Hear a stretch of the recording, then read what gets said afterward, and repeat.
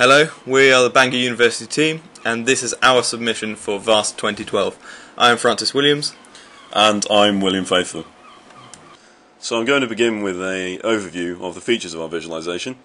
As you can see, we plot all facilities on the map geographically, and they're done by region, which are these square boxes, but also superimposed onto the actual geographical map behind. Down in the bottom left corner we have a stack graph which represents the stacked policy status per region.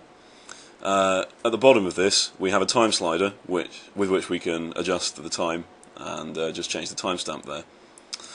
On the right, this stacked graph represents exactly the same, the stacked policy statuses, but for a facility. And we can actually drill down, if we zoom into the map here, onto a particular facility using our little reticule.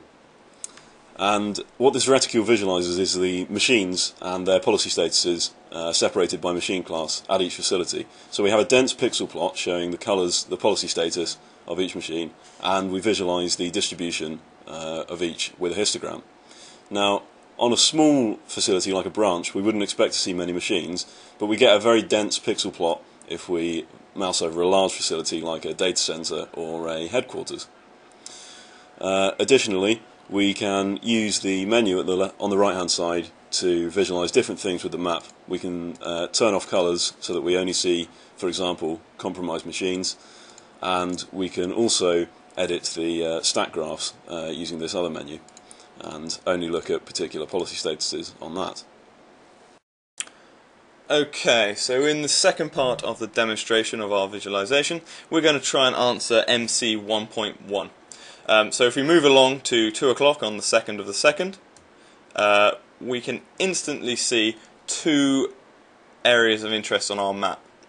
On the left we can see a data center is highlighted in red, and on the right, up here, we can see a region has a lack of data on some of its facilities.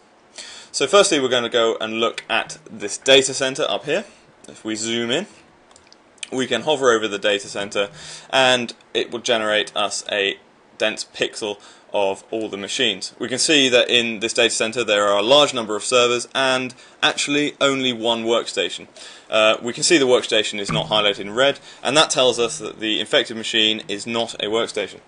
So if we look at the dense pixel of the servers on the right hand side, at first glance it looks quite random. In actual fact, these servers are sorted by IP address. This was to allow us to see if a virus was jumping along IP addresses, and in this case it isn't. However, at the top right of the dense pixel plot we can see one machine highlighted in red, and that is the only machine in this dense pixel that has a policy status level of 5. We can extrapolate from that at this time frame that is the only machine in the entire network at policy level 5, as if there was another one, another facility would be highlighted in red. The second anomaly we saw was this region up here. It's got a distinct lack of data, and if I hover over the region we can see on the bottom left stack line graph a big dip in the graph. So if we zoom in, we can hover over these facilities that have no data, and we can instantly see on the bottom right at this time frame where the line indicates there is no data.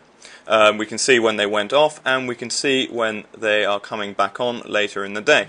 And this is the same for all of these facilities in this bottom section of the region. It is also the same, in fact, later on of the headquarters for that region. So for this kind of activity to be considered normal, we would have expected to see a large spike in activity flag 2, which means that the machines are going down for maintenance, immediately prior to this event.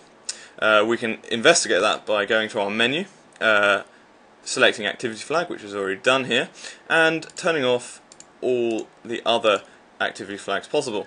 On the bottom left we can immediately see there is no such spike preceding any of these shutdowns here, so we can therefore assume that this was unexpected.